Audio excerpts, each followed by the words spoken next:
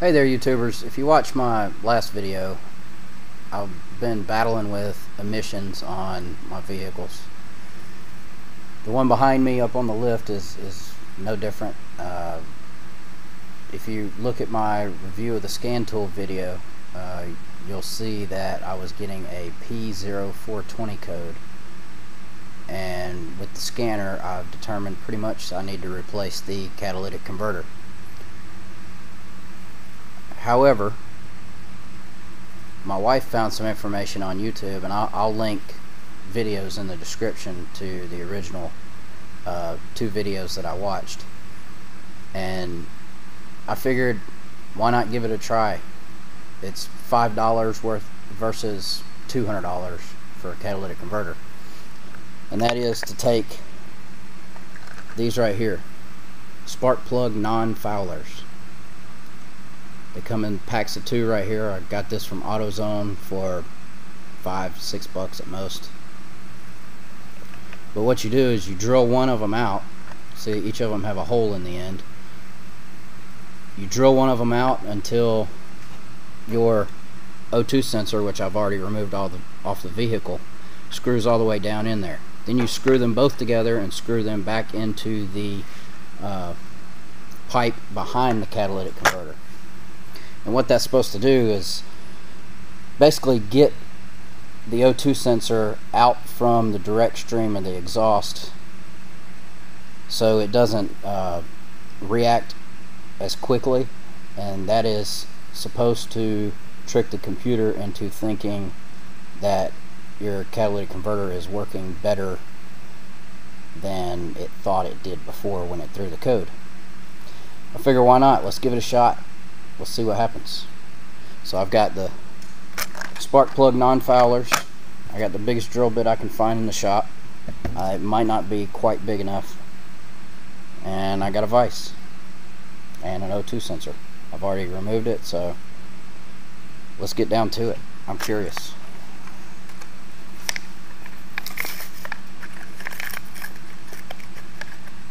By the way, this part number is 42009.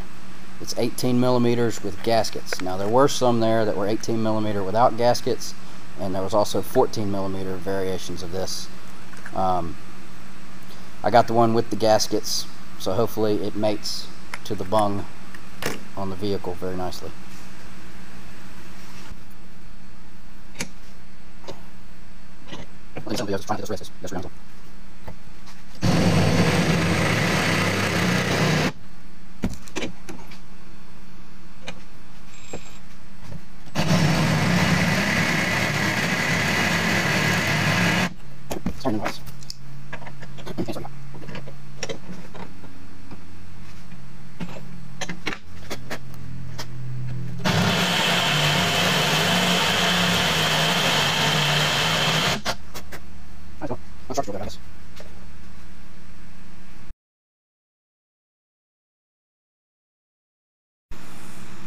Okay, after very meticulously cleaning this out and trying to make it wider, the end of the O2 sensor is not much wider than the threads, so it's real easy to cut into them.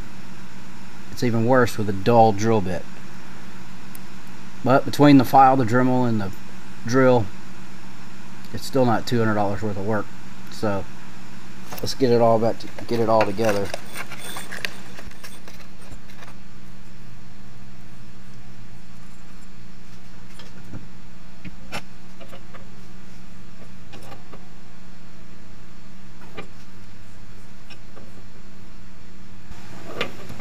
Trying to crush that little gasket.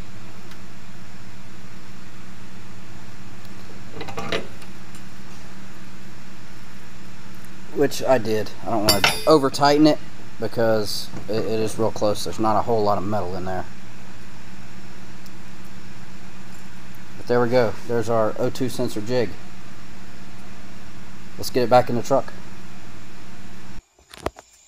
There it is, reinstalled. So let's get it off the lift. Don't forget to plug it back in. Let's get it off the lift. See what the code reader says.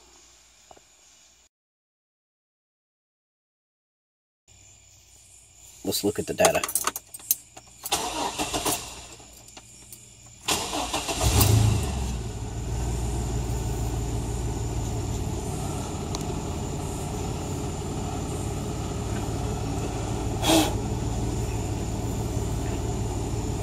Sorry, it's dark. I'm trying to use 2 phones in my hand at once.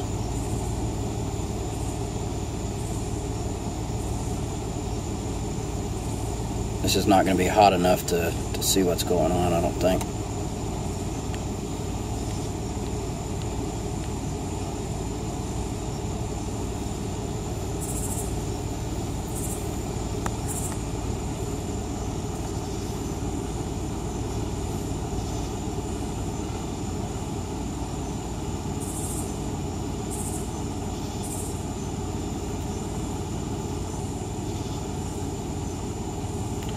Now you can see, even though it's not in closed loop, that bank 1 sensor 1 and bank 2 sensor 1, they're jumping all around.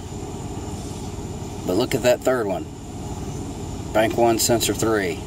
It's not changing much at all. That's exactly what I want to see.